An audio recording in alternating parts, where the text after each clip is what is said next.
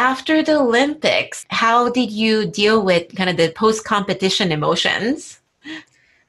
Yeah, so I mean, ultimately in the individual event, I was unable to land the triple axel, and making mistakes at the Olympic Games, there just isn't room for that. And so I think I was super proud of myself after the team event, but I was also really disappointed that I was unable to rise above my own pressures and deliver for the United States. And I think that was something that I could have wished I could have handled a little bit better. There's so much pressure on the athletes, particularly from big and powerful countries like the United States. That medal count is something that you see a lot.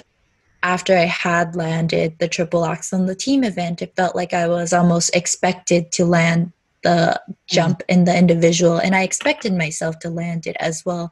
And so when it just it's just like a 1 second element, and when it didn't go my way, it was so upsetting. I wish I could do it over, but it just wasn't meant to be for me. But I think that And you hit it a rut was, that time, right? yeah, and it's hard to give an excuse for why, like you hit a certain patch of the ice that just isn't great, but it just sounds like you're kind of whining and complaining. And so I think that Yeah. I think I really struggled with making that mistake. And I, after the Olympics, just kind of was so tired, mentally just so tired. I mean, with figure skating, it's like a sport that people only really pay attention to during the Olympics. And I mean, that's the story of our careers. It's like, oh, like, you're constantly being asked, did you go to the Olympics? I mostly only watch figure skating during the Olympics. So you go from like 3.5 years of being used to your own rhythm, and then all of a sudden, like everybody from anybody wants to talk to you, and it became a lot. Like I felt like whatever I was saying, I was being held accountable for. After the Olympics, it was like so much going on in my schedule until one day it was suddenly nothing. And it was kind of like, okay, like I knew this day was going to come, but what do I do now? And, as much as I love my parents so much for all they've done for me, it just wasn't something that I could really ask my parents. And I was going to school, but it was kind of like, I just don't have that same feeling of having that purpose in my life and knowing what what ignites the fire and passion in me, like skating does. Yeah. And so I decided to start to seek outside help.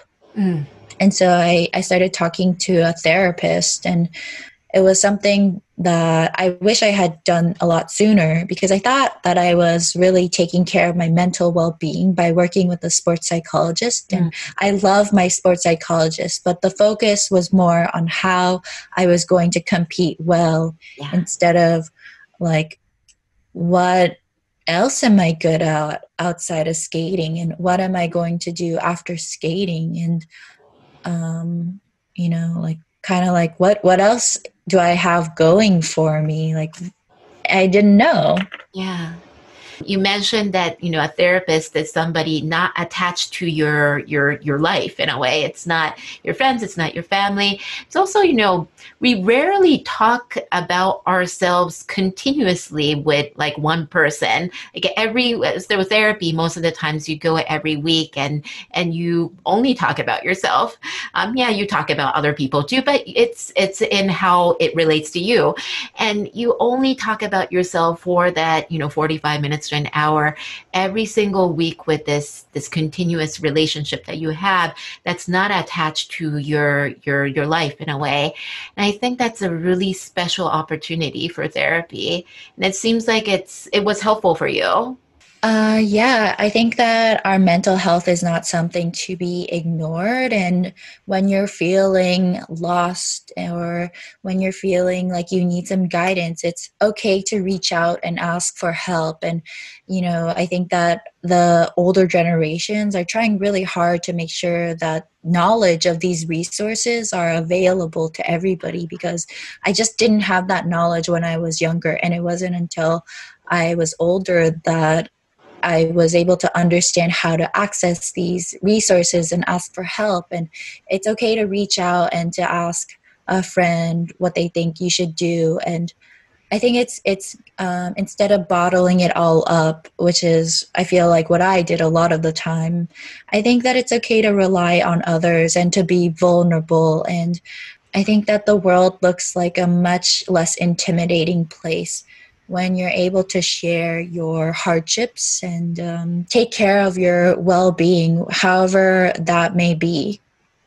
That's really wonderful and such an important message. There's two particular figure skating moments that always bring tears to me every single time I think about it or talk about it or watch it on YouTube. Midori Ito's second triple axel attempt at 1992 Olympics, because just thinking about what it must have been for her to decide that she's going to go for another triple axel at this very end of this Olympics that wasn't going well for her. And the second one is Daisuke Takahashi's last step sequence of the Sochi Olympics, when he was injured before the Olympics, was visibly so disappointed and frustrated about this timing and his jumping passes not being where it could have been.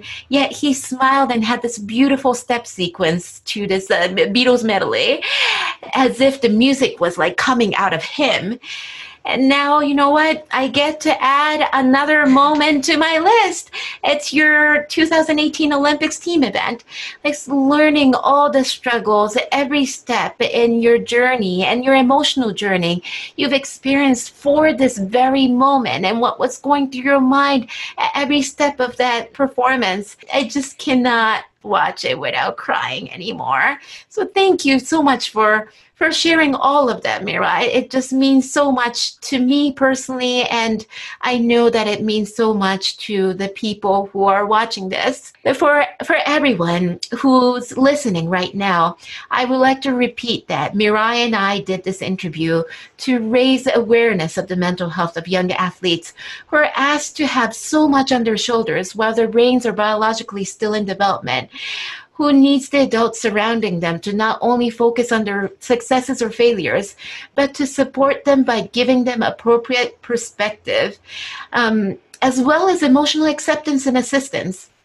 Treatment for mental health exists, and they may look different from individual to individual, but they indeed could be helpful.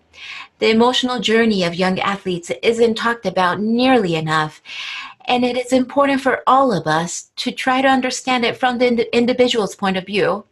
So Mirai, I'm sure your story has moved many and your message has been received by many as well. I see you as an ambassador for mental health in the transitional age youth. Thank you so much. Thank you. Thank you for having me.